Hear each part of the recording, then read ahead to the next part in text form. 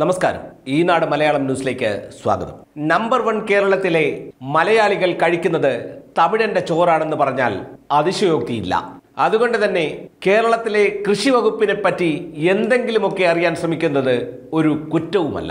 ഇല്ലാത്തത് പറയാതിരുന്നാൽ മതി. കേരളം നിറയെ കൃഷിയും കൃഷിക്കാരും ഉണ്ടായിട്ടും കർഷക ആത്മഹത്യയും കൃഷിയില്ലായ്മയും എന്നും വാർത്തയാകുന്നത് എന്താണ്? കൃഷിക്കാരെ സഹായിക്കാൻ കൃഷി വകുപ്പിന്റെ കീഴിൽ എത്ര ഓഫീസുകളാണുള്ളത്?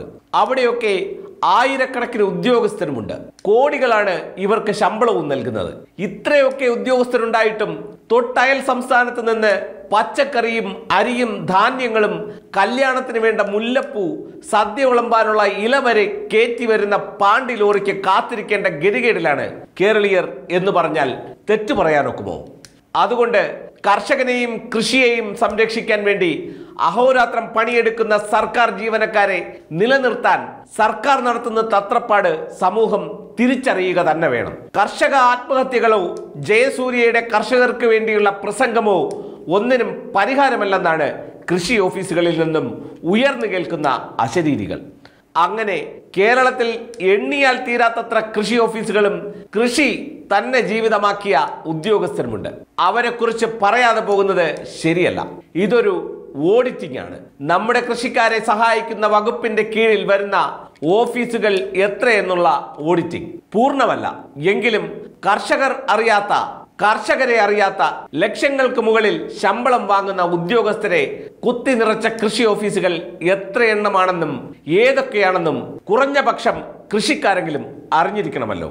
ഇതാണ് കേരളത്തിലെ കൃഷി സംബന്ധമായ ഓഫീസുകൾ: farm information bureau, state horticultural mission, Kisan Kerala project, Kerala state seed development authority, WHO cell, അടയ്ക്ക സുഗന്ധവിള വികസന ഡയറക്ടറേറ്റ്, കശുവണ്ടി കൊക്കോ വികസന directorate, FACT, Kerala agro industries corporation, Kerala agro machinery corporation, Kerafed, Kerala land development corporation, കാർഷിക വികസന bank, market fed, rubber banking federation, Horticorp, warehousing corporation, നടുകര agro processing company, oil palm plantation corporation, Raidco, small farmers agri business consortium, state farming corporation, VSPCK, Kerala live stock development board, poultry development corporation, Milma, Kerala feeds, Kerala diary farmers welfare fund board, meet products of India, കേന്ദ്ര തോട്ടവിള ഗവേഷണ കേന്ദ്രം, കേന്ദ്ര കിഴങ്ങ് വർഗ ഗവേഷണ കേന്ദ്രം,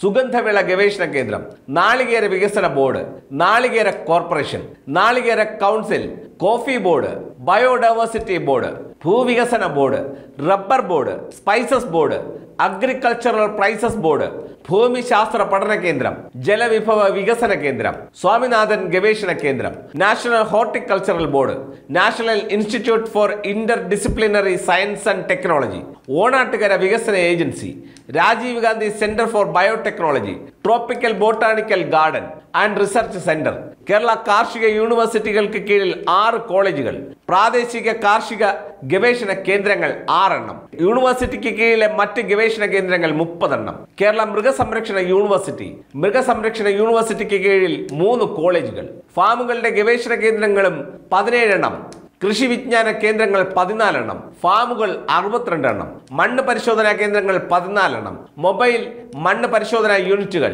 10 എണ്ണം, മണ്ണ് ഗവേഷണ കേന്ദ്രങ്ങൾ 6 എണ്ണം, രാസവള ഗുണപരിശോധനാ കേന്ദ്രങ്ങൾ 2 എണ്ണം, കീടപരിശോധനാ കേന്ദ്രം 1 എണ്ണം, വിത്ത് പരിശോധനാ കേന്ദ്രങ്ങൾ 2 എണ്ണം, അക്മാർക്ക് ഗ്രേഡിംഗ് ലാബുകൾ 10 എണ്ണം, കീടനിയന്ത്രണ ലാബ് 1 എണ്ണം, biotechnology and model Flory cultural centre 1 എണ്ണം, സംസ്ഥാന ബയോ ഫെർട്ടിലൈസർ ലാബ് 2 എണ്ണം, പാരസൈറ്റ്സ് ബ്രീഡിംഗ് സ്റ്റേഷൻ 9 എണ്ണം, കീടനിയന്ത്രണ കേന്ദ്രം 1 എണ്ണം, കീടനിയന്ത്രണ ട്രെയിനിംഗ് സെന്റർ 1 എണ്ണം, ടെക്നോളജി ട്രെയിനിംഗ് സെന്റർ 4 എണ്ണം, ഫാംസ് ട്രെയിനിംഗ് സെന്റർ 2 എണ്ണം, എഞ്ചിനീയറിംഗ് സെന്ററുകൾ 14 എണ്ണം, മൊത്ത വിതരണ കേന്ദ്രങ്ങൾ 6 എണ്ണം. പറഞ്ഞതിനും അത്ര തന്നെ പറഞ്ഞു തീരാത്ത ഓഫീസുകളും ഇനിയുമുണ്ട്. സംവിധാനങ്ങൾ ഇവയെല്ലാം ആർക്ക് വേണ്ടിയാണ്?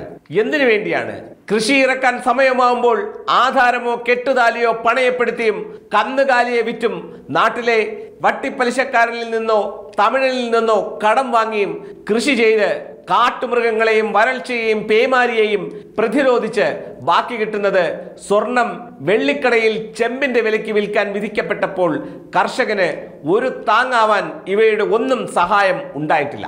1987 കൃഷി വകുപ്പ് നിലവിൽ വന്നതെങ്കിലും 2000-ന് ശേഷമാണ് ഈ സ്ഥാപനങ്ങളെല്ലാം രൂപപ്പെട്ടത്. അതിനു മുമ്പ് കർഷകർ ഇവിടെ കൃഷി ചെയ്തിരുന്നു. അവർ ഇവിടുത്തെ ജനത്തെ തീറ്റിപ്പോറ്റിയിരുന്നു.